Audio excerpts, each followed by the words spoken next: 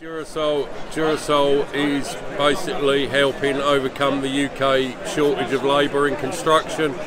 In that, again, as I said, semi-skilled labour can build it. It is very thermally efficient, works very well with now the fabric first building regs.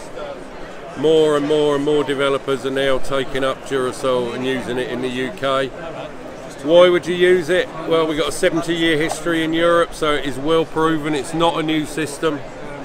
And since Brexit, I think one of the reasons you'd use it is it's made in the UK. How does it compare to other standards like a timber frame or cavity wall systems? Right, cost-wise, materials, it's probably a little bit dearer, but labour-wise, it's about 6 times cheaper. So overall, the build is cheaper. So why would you use Durisol?